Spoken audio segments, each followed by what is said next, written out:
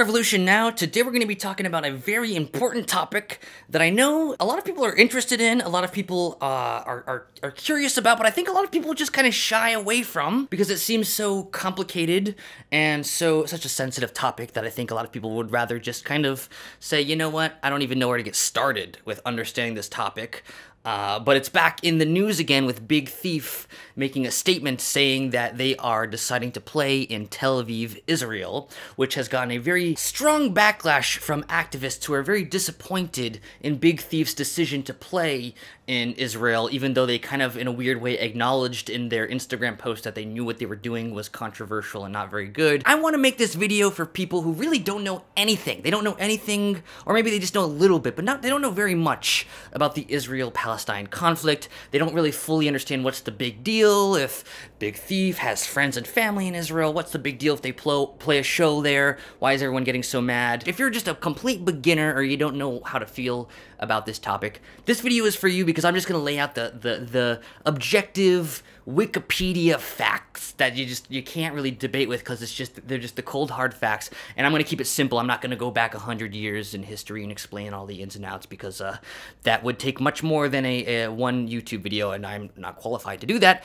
But I will give you here's what you need to know, and I think it's stuff that's important to know and everyone should know. So just sticking with facts that are on the ground here in 2022, not going back in history explaining all the ins and outs, just looking at the situation here in 2022, looking at February of 2022, Amnesty International, a renowned organization that has been around for many decades, that is, they're not political, they're not like a leftist activist group, they try to be objective, they have donors from all across the political spectrum, they're a nonprofit whose job it is to investigate and report on and try to help overcome human rights abuses all around the world. They just came out this year in February of 2022 with a report accusing the current Israeli political system of being what they call apartheid, an apartheid system. Apartheid is a term that maybe some of you are familiar with, maybe some of you aren't. Apartheid was the term which described South Africa's highly unequal, very violent, and very unjust political system that existed into the 1990s, where basically there was the white population, which was the minority in South Africa, that controlled the political system and had a lot more political freedom and a lot more political rights, which was completely segregated from the majority, the South African black population, which had less political rights. Just a completely unjust system of two different tiers based off your skin color of how much rights you get. So for Amnesty International to use that term apartheid to describe what's happening in Israel right now, where the Israeli political system and the occupied territories of Palestine are giving more rights to the Israeli Jewish population over the Palestinians, it's a pretty heavy, serious accusation, and it's not just Amnesty International, it's also Human Rights Watch. There's been other organizations that have called out Israel for what they've created here is essentially an apartheid system, and that's a pretty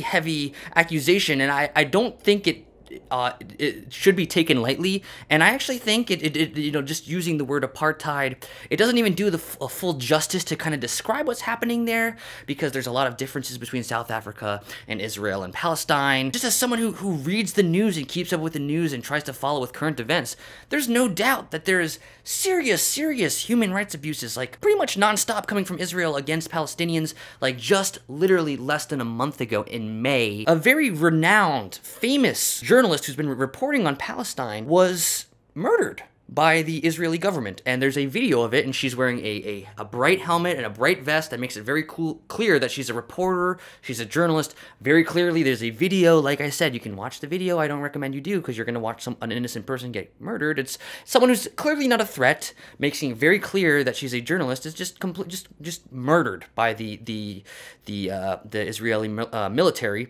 the IDF, and it's like I said, there's a video. There's no confusion about what's going on. There's really no defending what happened there. It's transparently just killing an innocent person. This is something that is ongoing, whether you're looking at the Human Rights Watch or the Amnesty International or just keeping up with the news, watching what's going on.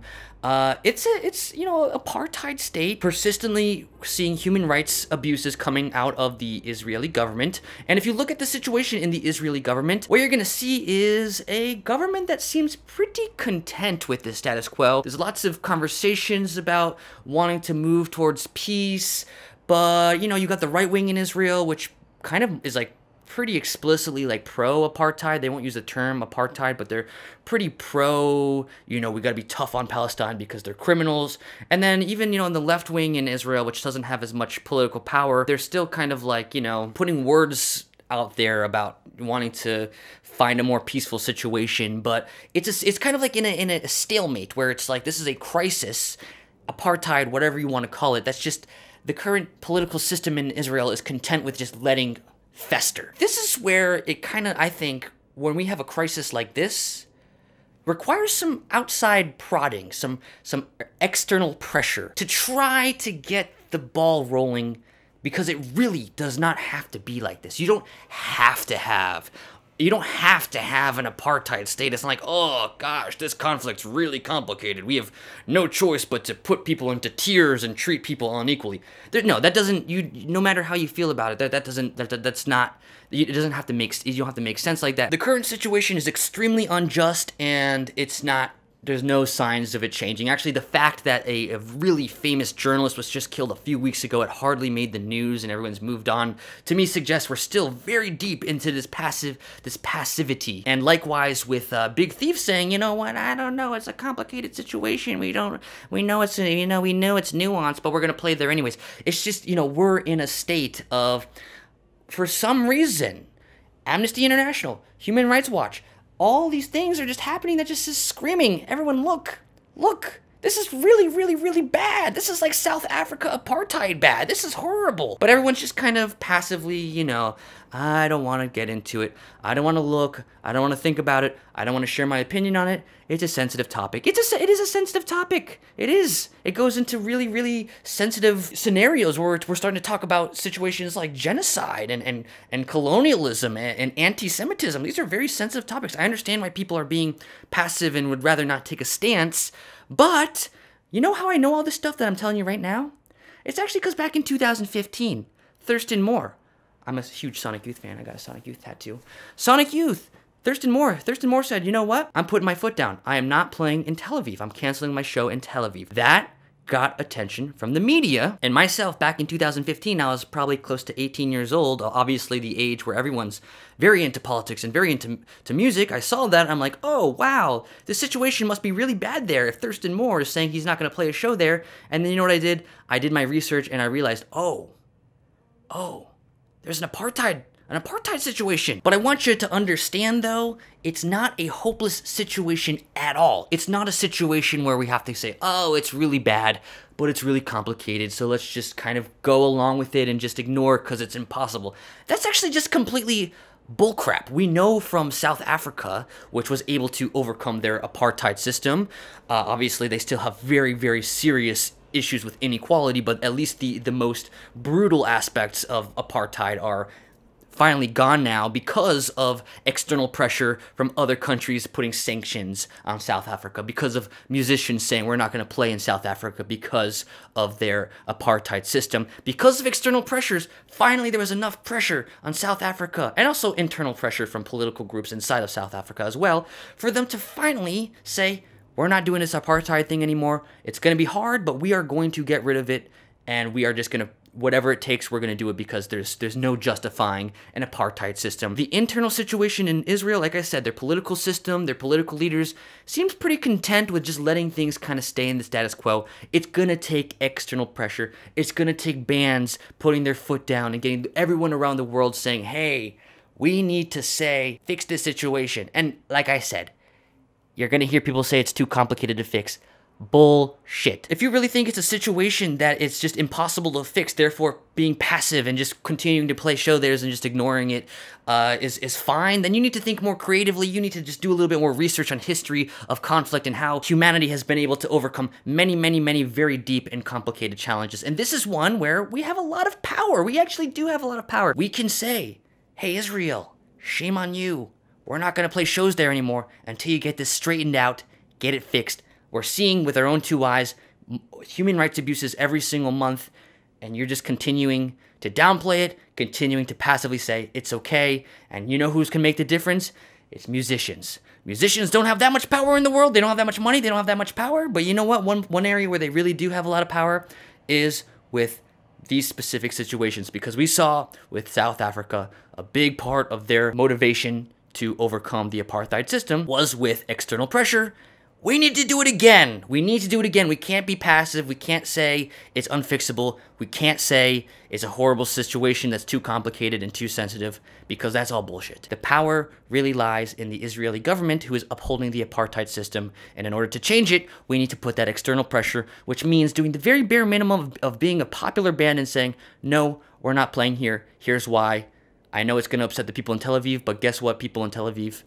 This is how it's going to be from now on until you fucking fix it. I hope this video was educational, and thanks so much for watching. I know, by the way, it's a very complicated issue, and I know in the comments I'm going to get people who are maybe pro-Palestine, or maybe have family members that are in one way or the other directly affected by this issue, who are going to be upset with me for not being critical enough of Israel, and I understand your feelings there. But likewise, there's going to be maybe some people in the comments who are saying, going in the other direction, saying, hey, you didn't explain enough about the Israeli perspective, which I understand as well. But, you know, I think at the end of the day, it's really, you know, when you have an apartheid system and you have big, major non-profit, non-political organizations calling it apartheid, I think being passive and just saying it's too complicated and walking away is not the right decision. And people like Thurston Moore taught me about the issue. I'm hopefully teaching some people who are watching this video now about the issue, and it's a shame that Big Thief is not continuing the bare minimal activism that